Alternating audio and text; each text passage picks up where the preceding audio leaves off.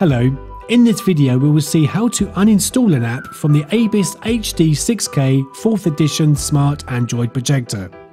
The projector allows you to download Android apps of your choice, and at times it may be required to remove an app that you do not need anymore. To remove an app like that, once you reach the home screen, press the right arrow on the remote control to reach the All Apps section and click on Settings.